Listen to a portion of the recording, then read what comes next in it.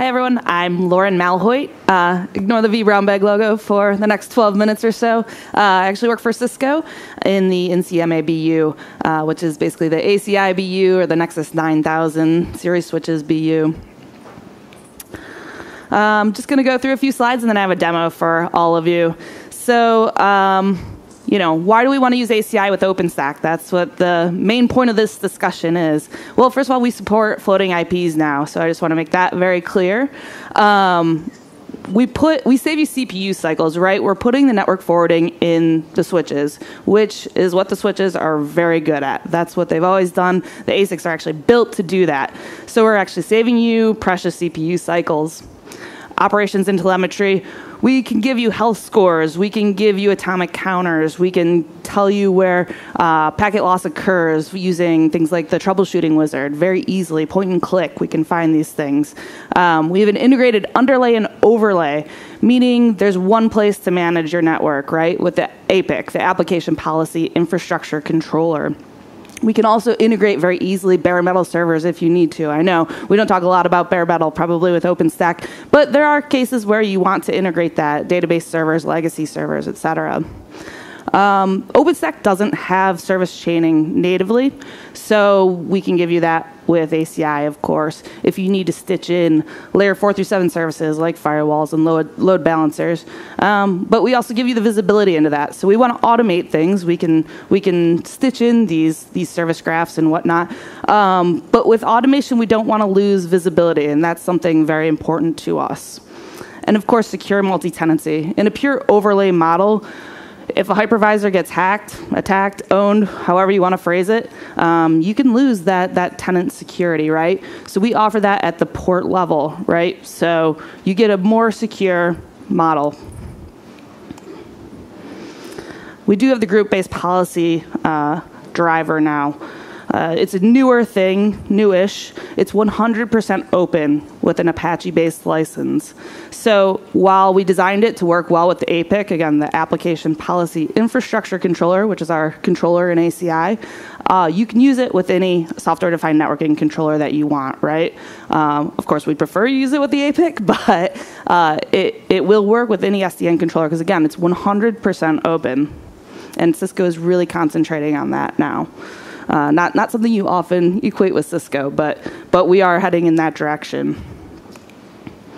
We do still have two options. We have the ML2 driver, which doesn't give you the one-to-one mapping with the APIC, right? It's perfectly great to use, but you're going to have some conversion going on there, where in the OpenStack world, we're dealing with networks and routers, and I'm sure you guys are all familiar with the terminology there. In the ACI world, we're dealing with policies and endpoint groups and things like that. So we don't get that one-to-one mapping. But this is great for people that are OpenStack purists, right? And it will still work. We still have that conversion going on, and it all works great. For those that are really invested in ACI, you might want to consider the GBP, the group-based policy driver. So this does offer more of a one-to-one mapping. We have rule sets, which equate to policies and contracts, and it all works out. There's no conversion there. Should note that only one model is you can be used with each OpenStack environment. So you can't use both the ML2 and the GBP driver in one OpenStack environment. Introducing OpFlex. OpFlex is a southbound protocol that allows you to basically seamlessly update things. Before OpFlex, we had to hook in our hypervisor, our servers, basically, as a physical domain. So in ACI world, that means while it works great, and of course we work with bare metal servers, we don't get the visibility from the APIC into things like VMs. We don't learn those automatically. And I'll show you in the demo that I run how that kind of works, where we can learn IP addresses and MAC addresses and, again, get more of that visibility into the virtual realm. With OpFlex now, of course, we can do that. So we can do that VMM domain integration, which is what we call it, much like we would with VMware or Microsoft. Okay, so I'm going to start my demo. This first little picture here is basically me showing you that this was a CLI configuration. Did everything in the CLI. There's nothing that important here, but just created some rule sets external networking, NAT policies, group policies. My group policies are MySQL and Apache policies, basically. The Apache for web servers and the MySQL servers. And then I created 4 servers, 2 MySQL, 2 Apache servers. The Apache servers have floating IPs because they're web servers. They need those public IP addresses. And let's see if we can play it. So I'm going to show you what it looks like in the GUIs now. So here's obviously my Red Hat OpenStack GUI. As I said, I have 2 Apache servers, 2 MySQL servers, and you can see the Apache servers have 2 IP addresses, 1 floating IP, 1 fixed IP, and the MySQL servers have fixed IPs. I'll show you my policies now. Like I said, MySQL and Apache policies. This is a provider-consumer model, much like ACI. We use that provider-consumer promissory-ish model. The Apache servers also have an external policy. Obviously, they need to get to the public, so that's what that is. And there's my external policy there. So as you can see, my CLI was all to configure OpenStack. There was nothing ACI about it, nothing APIC related. I show my policy rule sets here. I have a MySQL rule set and an external rule set, again, for that external access. Rule sets are created from rules, classifiers, and actions. So again, we're doing that. We're finding which protocols we need and whether to allow or deny access. Generally, we're going to be allowing access because ACI is a whitelist model. So we're very secure in that way. Everything is denied until we explicitly permit it. Now here's my APIC. Again, my application policy infrastructure controller. This is our controller for ACI. Now I'm going to show you how we created all those things in OpenStack, and it automatically creates it on the APIC. So let me pause this right here because it goes a little fast. I've clicked on my application EPGs, which are endpoint groups in ACI. You can see my 2 EPGs, 1 Apache, 1 MySQL. Those are created from the policy groups I created in OpenStack. So that's that 1-to-1 ratio or mapping I was talking about. I do have 2 other EPGs there. Those are for common services. Those are like shadow EPGs, things like DHCP, common services that you need with your servers. And then all the contracts are there, which are kind of like rule sets in OpenStack. So these are the contracts that allow the traffic that you need. If I can find my mouse. And now it's going to go slow, of course, because I jumped ahead. OK. So now under VM networking, we have an OpenStack option, much like we had a VMware and Microsoft option before. So this OpenStack option comes with that OpFlex agent that I was talking about. This gives you that visibility into VMs, deeper visibility into your virtual kind of OpenStack environment. And here I can see my hypervisors, right? I click on one hypervisor, one server. I can see all the VMs on that server. You see 2 Apache 1 servers there. That's the same server, but since it has 2 IP addresses, a floating IP and a fixed IP, shows up twice.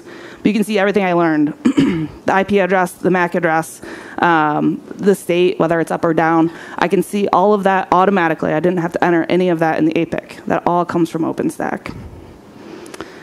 I can also break it down via network, right? Port group, what have you. So eventually I'll click on that. I can click on a certain network, see which hypervisors are attached to that network. I can see which leaf switch in my spine leaf architecture for ACI it's attached to. In this case, node 401. I can see the VMs on it.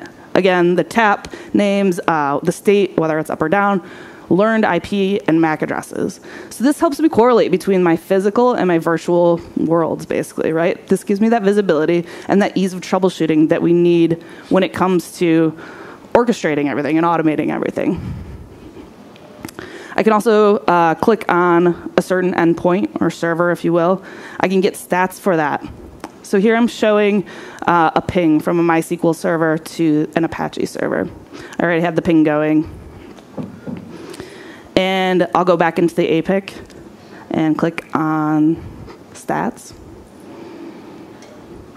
And you can see the actual traffic being transmitted there. How much traffic, I can go through and see, what time, all of that good stuff. You can see that I have a 100% health score right there. Now, this is all great, but how many times are we really going to check the traffic when everything's working? Well, we're probably going to check it when there's a problem, right? So in order to kind of illustrate this, I'm going to just disable a port that my hypervisor is attached to.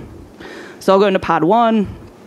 I'll go into my interfaces, physical interfaces, and actually just disable port 133 on my leaf node 401, which is just what I've named it. So it's down. The OpenStack admin can see that I can't ping anymore. Ping has stopped. But how do I figure out why, right? Well, it's pretty simple.